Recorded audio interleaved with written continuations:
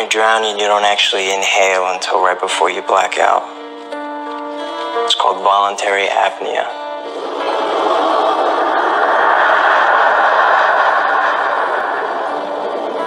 It's like no matter how much you're freaking out, the instinct to not let any water in is so strong that you won't open your mouth until you feel like your head's exploding.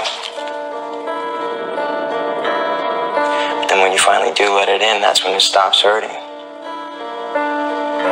It's not scary anymore. It's actually kind of peaceful. Are you saying you hope Matt felt some peace in his last moments? I don't feel sorry for him. Can you feel sorry for the 9-year-old Matt who drowned?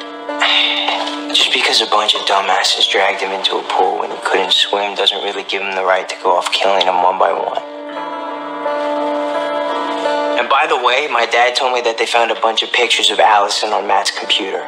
And not just of her, though. I mean, he photoshopped himself into these pictures. Stuff like them holding hands and kissing. You know, like he had built this whole fake relationship. So yeah, maybe drowning when he was 9 years old was what set him off the rails, but the dude was definitely riding the crazy train. One positive thing came out of this, though, right?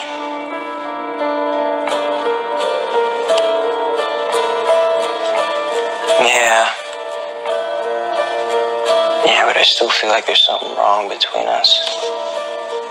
It's just like tension when we talk. Same thing with Scott. Have you talked to him since that night? No, not really. I mean, he's got his own problems to deal with, though.